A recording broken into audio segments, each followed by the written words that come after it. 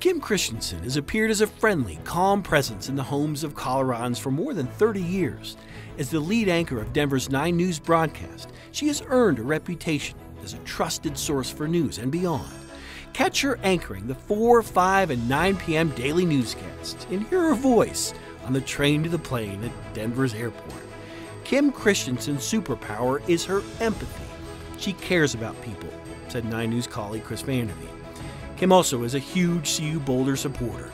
As a journalism student in the 80s, she credits her foundations of writing and reporting with helping her land her first job at 9 News. She's also now a parent to a recent graduate, her son Tanner. Since 2016, the 9-time Emmy Award winner has dedicated hours of her time to CU Boulder's annual Alumni Awards ceremony as MC and video narrator.